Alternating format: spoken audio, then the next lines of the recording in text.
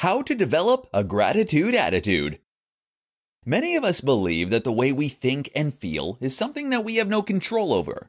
We believe that this is a part of our personality, and that our personality is a biologically set variable. In truth, though, your personality is permeable, the result of a plastic and flexible brain that is constantly changing and adapting like a muscle.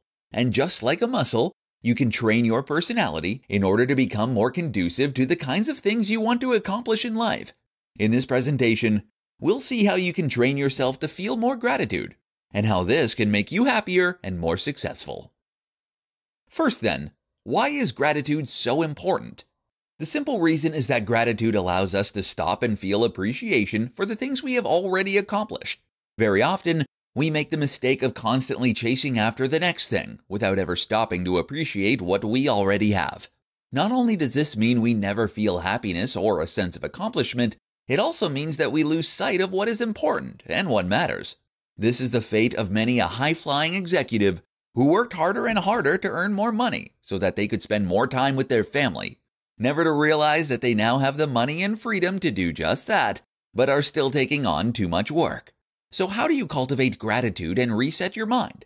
The answer is to take time every day to look at the things that you have in your life that you're grateful for, and to allow yourself to enjoy how those things make you feel. When you wake up tomorrow morning, start your day by sitting down and writing down 3 things you are grateful for.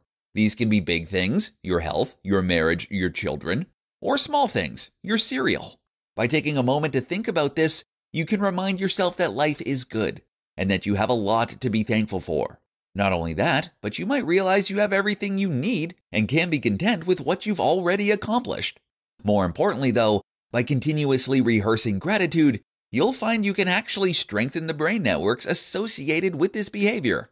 The result? It becomes a habit, and you find yourself happier and more positive all the time. For more free educational content, visit learnforfree.biz.